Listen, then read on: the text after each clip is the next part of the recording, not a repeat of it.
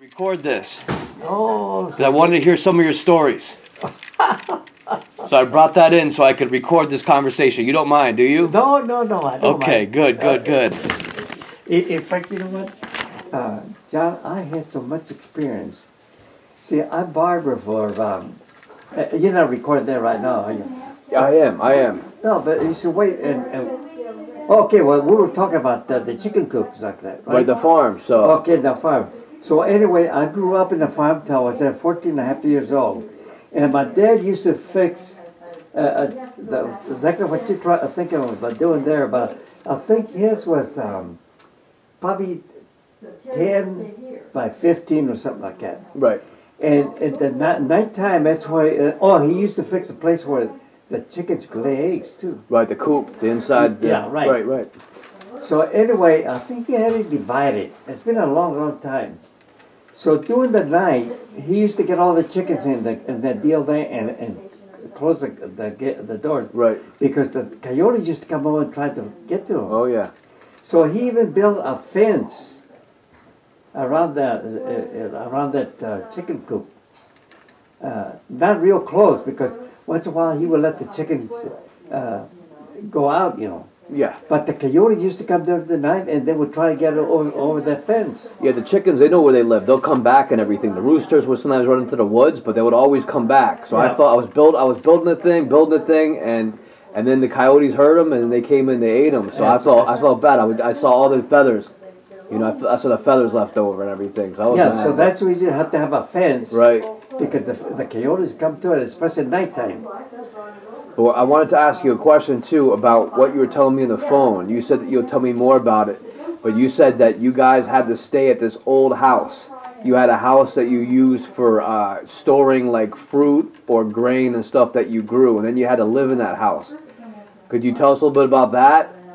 Can you tell us that story about how you had to go back and stay in that house that was used for storage? Yeah. Yeah? No, let me tell you what happened here. There was a real old house, and it was built out of adobe. Okay. You know, they used to make. Have you ever seen an adobe brick made? I have. Right. So anyway, it was a pretty nice looking house, but the trouble is, it was real old. Mm-hmm. But it was still livable. So when my mother and dad they got married, they used to live with Uncle Frank across the river, because that house was haunted. There was ghosts in there.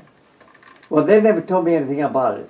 But anyway, my mother and dad my dad lived with Uncle Frank for about I don't know how many years. But when Albert, my brother, was 15, and Betty and Minnie, they had 3 kids. They came to California because my father had 2 sisters that used to live in California, and they used to come home and visit each other.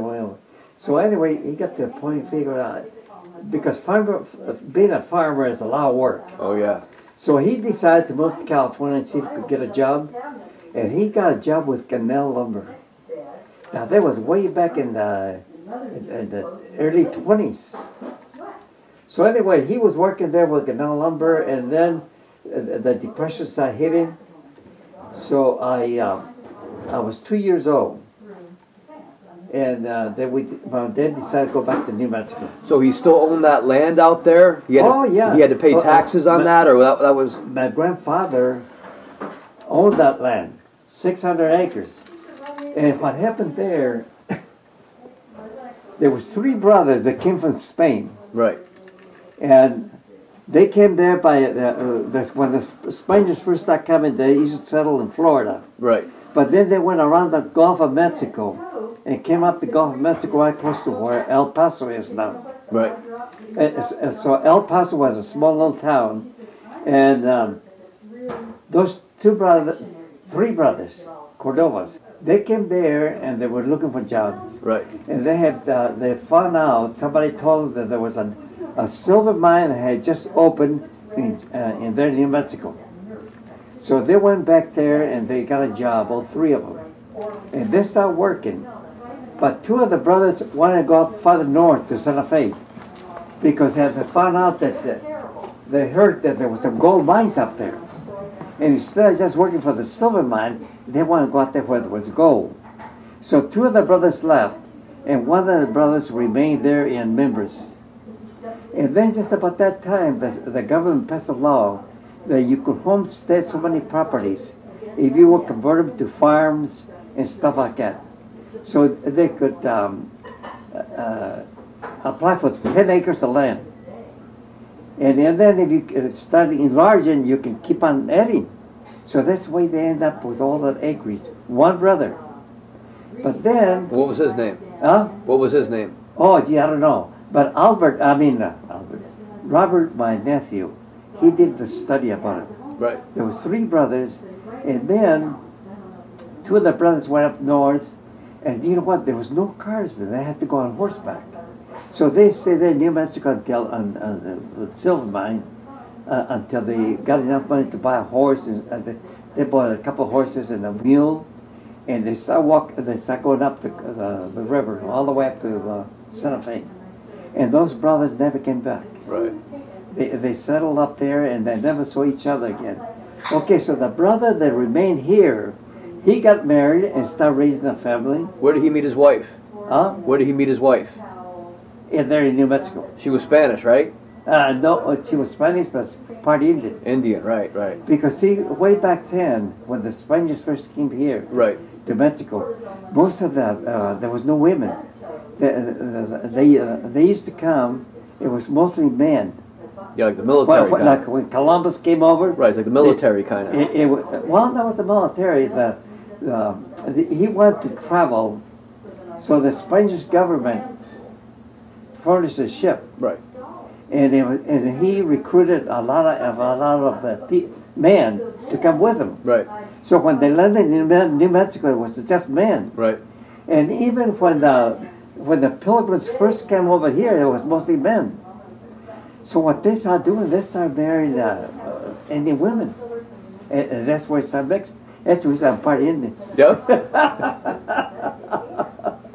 So anyway, one of the Cordova started homesteading some property. So there's just one brother and his wife at that area. Well, probably before that, he didn't even have a wife. Right. But the other brothers went to Santa Fe, and then they lost touch. So at that point, there's only one brother that remained down here. And he had and he got to have 600. Then he got married. He got married, and he had a son, and then he had that son had another son, and then the third was my grandfather. And what was your grandfather's name? Alvino. Alvino. Like me, my name is Alvin, because but I dropped the O. I thought your first name was Frankie or Francisco. He sure was. Let me tell you what they do. See, when I was born there in Ball Heights, the doctor came over and delivered me, you know, and my mother gave it the name of Alvino. This is already done. Alvino Cordova. Yeah, we'll be there. Okay, for then. We'll be there in 1 minute. He's telling a story on camera. Hey, but then well, you better turn it off, because you know what? I don't want to break the flow. You got a good flow going on. You want to eat? Are you hungry? You want to eat right now? Let's eat, then we'll come back and you go to my room. All right, okay. And I'll tell you the whole story. All right, I'll pause the camera then. Yeah. Okay. Here you go. Holy mackerel, thank you very much. You are welcome.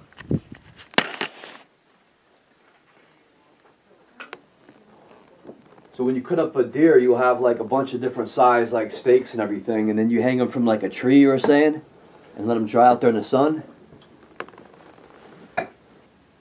Now, what was that? After you cut up the deer, you're going to have a bunch of different steaks, like different sizes, right? But they'll be like in strips, you were saying, right? Well, yeah, but after you kill the deer, certain parts of the deer my mother used to fix for different types of recipes. But most of the meat, we couldn't eat all that meat the raw way, so that's the reason she used to. Hey, thank you very much, Christopher. Thank you. Welcome. Thank you much. I'll wait a few minutes on that. Anyway, and then what was left, she used to cut on strips. Right. And hang out to dry. And once it dry, it lasts for a long time. See, you guys don't know, but way back then, when I was born and up to 1939, very few people had refrigerators. In New Mexico, they didn't know what, we didn't have no electricity.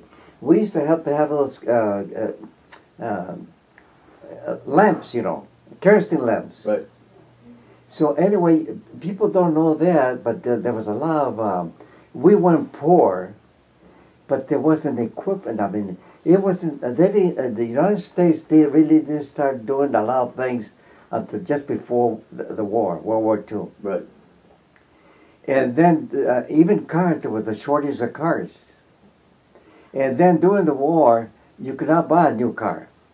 They were making everything for the army. Trucks, you know, and tanks and all that baloney, you see. So, but after the war, those companies, so they stopped building cars again. Right.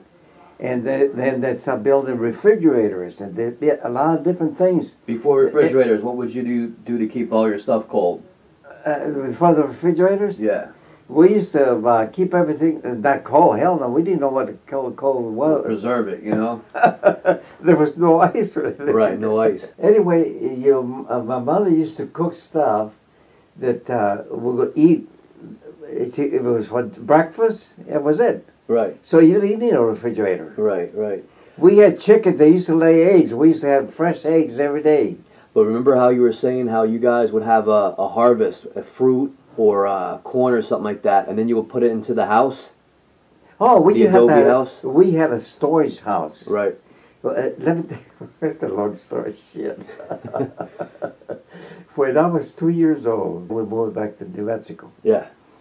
My dad and mother and my three brothers, my brothers, Albert, and my two sisters, they were born there in New Mexico. And then they came to California, and while my dad was working here, that's when I was born. Right. When I was 2 years old, my dad lost his job, so we went back to New Mexico. Okay, so at that time, when they first came to California, about after my dad and mother got married, they stayed living with my Uncle Frank. Because my Uncle Frank had a pretty nice house, and he had a few acres, not too many. Mostly fruit that he used to grow. And anyway, he used to live by himself. So my mother and dad used to live with him. And that's what they had, Albert and Betty and the house there. But then, when they came to California, Uncle Frank got married. So then when our family moved back to New Mexico, we didn't have no goddamn place to stay. So we stayed in this house that was haunted. Now, it was still livable, because it was built of those adobes I was telling you about.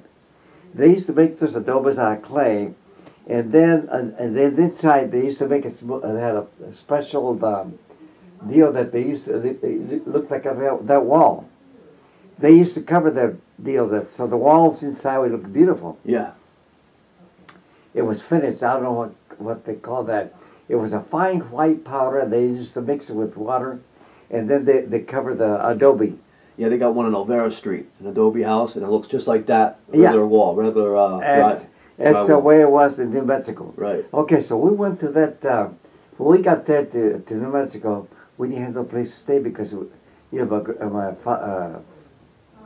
my uncle, Frank, he got married and he was, so anyway, we didn't want to stay, so my dad decided to stay in this house.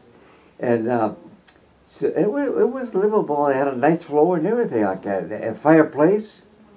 And who built that house? Who built that adobe house? It was built many, many years ago. By someone in the family? Yeah. Yeah, there was three brothers that came from Spain way back in the early 1700s. Right. And they started homesteading some property there. And they were building houses. And there's a lot of houses in New Mexico that was built way back then. But most of them are haunted. You cannot live in them. They got ghosts.